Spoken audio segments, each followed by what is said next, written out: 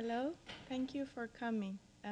My name is Golbanou, and I recently graduated from San Francisco Art Institute, and Art Hazelwood has been kind enough to invite me to be part of this panel.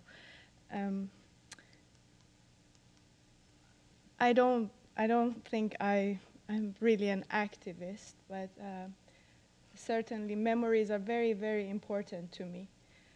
Recently, I was reading 1984 by George Orwell, which I read it when I was much, much younger, when I still lived in Iran. I only left 8 years ago. And I read it recently, and it was very interesting for me to reread it, because I felt like what I've personally been through, what I've seen in the world, made me look at it differently.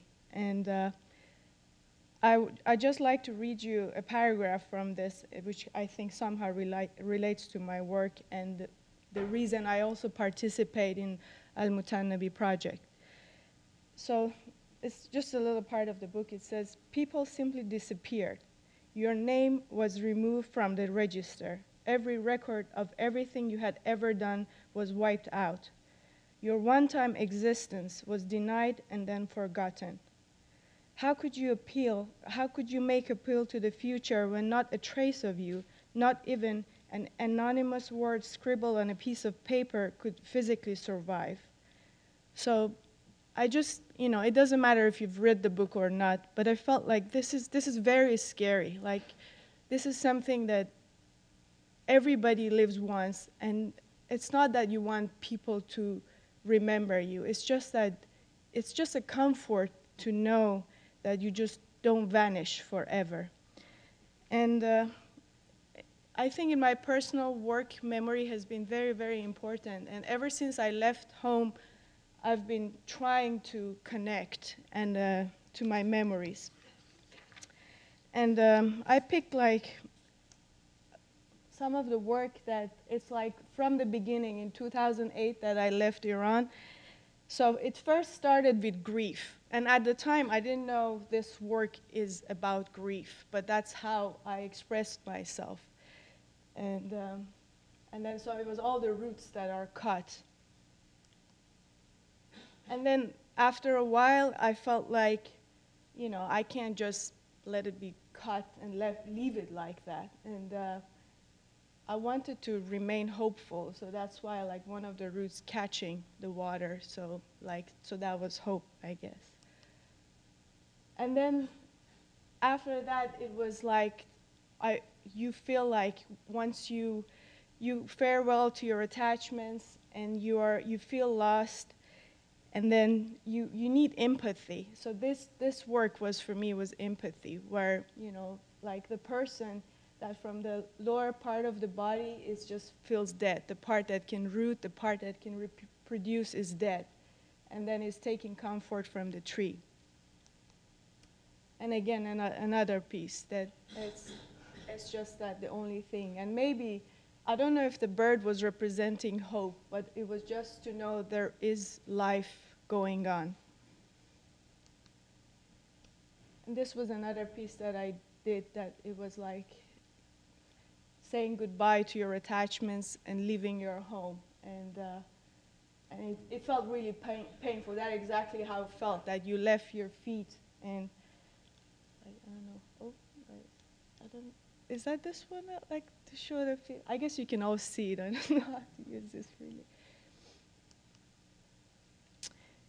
And then after after grief, after empathy, then it's time to reroute. And I always wonder. I still wonder if it's possible to reroute in another country. But that's how I see it. So there is a heart growing from a tree, but then it's just set free to go and pick anywhere, like as if you don't even need the land anymore. And then I think more recently, I'm more thinking about memories, the things that make me know who I am, or like reconnect to my identity. And so these are, very personal pieces that I did, and I'm trying to, nourish and water my roots with the memories of, my parents that are still alive, but they're not, I don't have any physical contact with them. My sister, my grandmother, and that's why I did this piece. And then this is a very, very recent one also that, I usually don't pick any specific form from where I come from, but for some reason in this piece I wanted to have like a traditional architecture from north of Iran where I come from, and all the birds of home that are protecting me the whole time in my journey.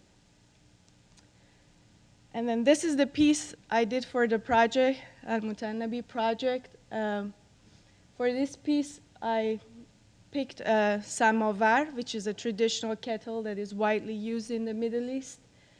And then I don't know, the way I saw it, I felt like, because when the bombing happened, there was a cafe that was also destroyed in the bombing, which was a place that all the intellectuals, thinkers, people who cared, everybody gathered there. And to me, that became like a heart. So the kettle is turning into a heart, and it's just flowing with people suffering. And then I was thinking of Tigris, the river, the ancient river that has been there and has drawn all the civilization to Baghdad. And the river still exists. And I felt like the river is the nourishing hope, something that it keeps flowing, keeps coming. So regardless of everything that is happening there, it will help people to continue living there and preserving their culture. And they're just reading, they're in the cups, they're reading, they're protecting each other.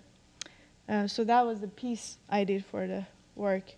And then I just want to finish with this poem, which I actually shared with another gathering we had about this event, by Saadi, a Persian poet of medieval times. And during his time, he went to Baghdad and he studied there because it was a city for studying with great universities. And so it's just a short poem that he says, "Of one essence is the human race, thusly has creation put the base. One limb impacted is sufficient for all others to feel the mace.